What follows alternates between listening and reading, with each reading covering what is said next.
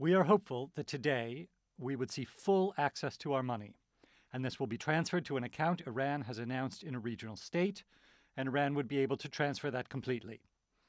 And proportionate to requirements, we can spend that money.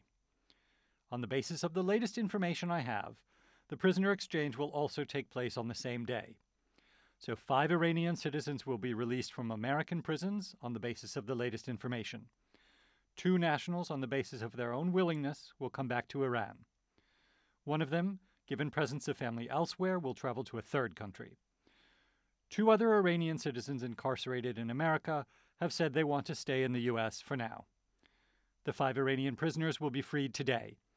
And in exchange, 5 nationals in jail in Iran on the basis of their own request will be extradited to the U.S. side.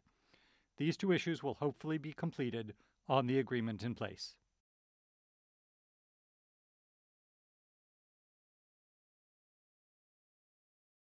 We managed to get the frozen assets unblocked in South Korea.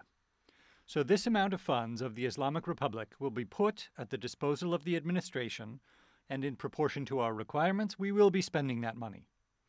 In relation to some other funds that we have elsewhere in the world, we will follow the same policy.